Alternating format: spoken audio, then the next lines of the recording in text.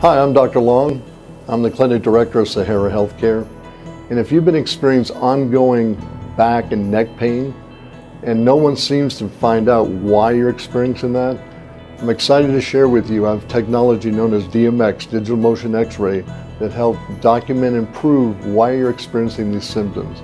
It's usually known as ligamentous damage. My name is Keith Gallagher. I've lived in Las Vegas since 1962. The 1st of October, I start my 43rd year as a lawyer. The DMX actually has been a very interesting innovation for me. There was a study done by some British orthopedists that showed that 70% of people that were injured in rear-end car crashes suffer from neck pain 15 years after they were injured. I think the most important thing about the DMX and the Digital Motion X-Ray is that it allows a person to find out what's really wrong with them, and in the absence of that technology, they just don't know. Unlike an MRI or a CAT scan, which is static, no motion, this particular technology allows us to do 2,700 moving pictures to help identify ligamentous injuries that no other technology can provide.